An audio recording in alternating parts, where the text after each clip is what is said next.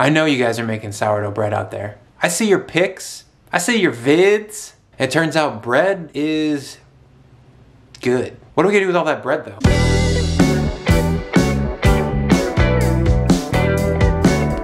Okay, so the setup is simple. I've got a lot of bread in my freezer and I'm gonna turn it into tasty things on toast. Right away I'm going to the 3 brunch breakfast classics. We've got smoked salmon, avocado, and ricotta. These are all classics and we're gonna make them from scratch. We're gonna try and do them up the best we can. So we're gonna dive right in. We're gonna start with our prep for the ricotta toast.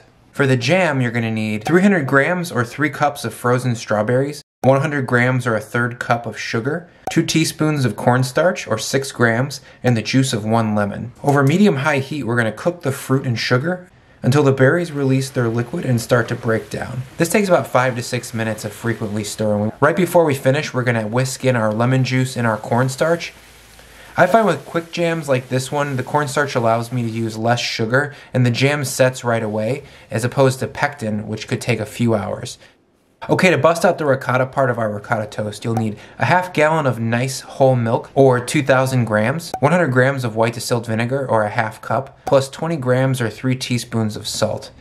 Ricotta is basically the easiest fresh cheese you can make at home. All you have to do is warm the milk to 190 degrees and add in your salt and vinegar. Gently stir and let this acid break the curd. Once it's been sitting for a few minutes, we gently strain this curd through cheesecloth. I'm using a tea towel here as I don't have any cheesecloth under quarantine, but I love this stuff. It's sweet, rich, milky, and the texture is like goat cheese. You can use it on anything. Okay, so that tidies up the prep for a ricotta toast. Okay, so let's talk to the toast part of this real quick. I made some seeded sourdough last week, 25% rye.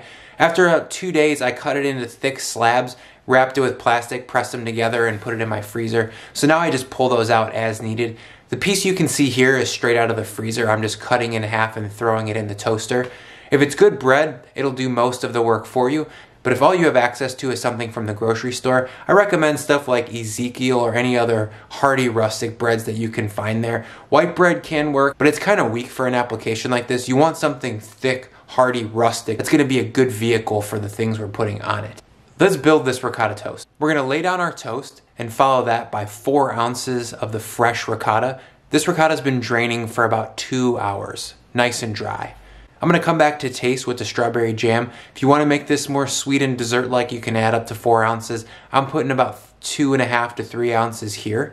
Then we're gonna follow that with some nice syrupy aged balsamic that you might have seen me use in the squash video, and some salt and pepper. Let's take a closer look.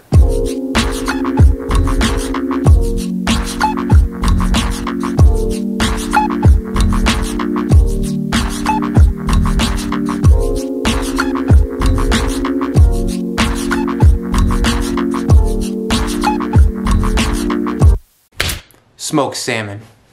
To get the smoked salmon spread for this toast going, we're gonna take 8 ounces of freshly hot smoked salmon. Check out the video up here. We're gonna add in 3 tablespoons of fresh mayonnaise, 2 teaspoons of grainy mustard. We're also gonna add in 1 tablespoon of chopped capers. In a medium mixing bowl, we're gonna combine all of our ingredients and we're gonna kind of smash them and whip them up to the point where this kind of has almost like a chicken salad texture. We want some whipped smoked salmon that's kind of holding together nice chunky flakes of whole pieces of smoked salmon. I add bread and butter pickle brine as a secret ingredient here to kind of loosen these things up.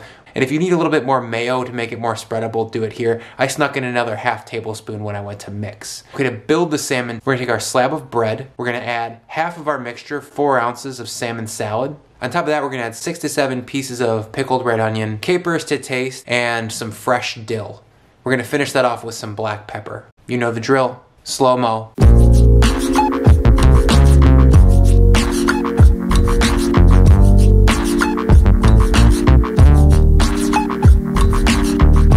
Avocado toast has its own Wikipedia page. I like avocado toast, but sometimes it can be like guacamole on a shingle. I'm gonna make this one more deluxe, so we're gonna add a poached egg, and I'll show you how to make that. It's way easier than you think. And then I'm gonna freak this thing out with some chili oil. To get started, we're gonna cut an avocado. Okay, so that's 0 for 1. I'm gonna grab another avocado.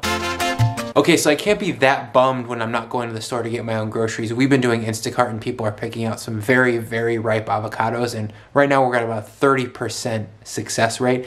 So the recipe should say throw out your first 2 avocados and then cut up your third. To that we're gonna be adding some salt, pepper, chopped chives, and lime juice. The idea here is to kind of make an avocado smash up. It's guacamole-esque, but we don't have any garlic or onions or anything like that, no heat.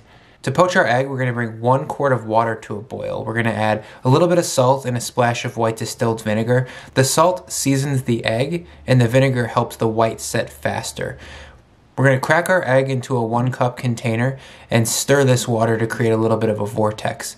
Stirring the water helps the egg not sink straight to the bottom. The spinning water helps the egg stay suspended. It takes about 90 seconds to poach an egg if it's right below a boil. It helps to have a slotted spoon to move the egg in and out of the water, and you use your best judgment. You can take a look at it here. It should have a little bit of jiggle to it, but not too much. You don't want something that can't support itself under its own weight, but we want a runny yolk, so we're going to keep a little bit of jiggle. To build this toast, we're going to put our well-seasoned smashed avocado, and I want to reiterate here that this avocado is well-seasoned with lime and salt. We're going to gently place down our poached egg and top that with a good amount of black pepper and chili flake, and then we're going to give it a generous topping of hot chili oil. I'll leave the recipe down below. Let's take a look at this thing.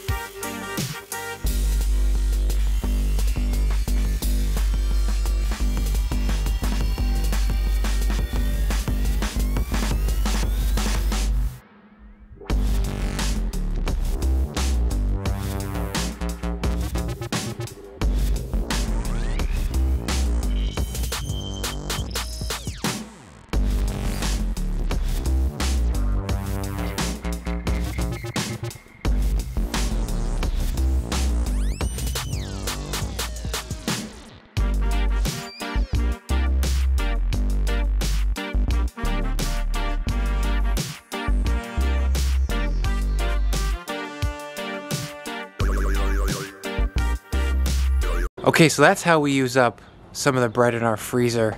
If you're not making sourdough at home, maybe now is the time to start. I'm working on a sourdough video. I just haven't figured out the best way to get it out there yet. So keep an eye out for that. I hope these ideas end up in your kitchen. You start giving them a try. If you have any comments on these recipes or any questions, put them down below. As always, while you're down there, maybe hit that subscribe, tell a friend, and we'll see you next time.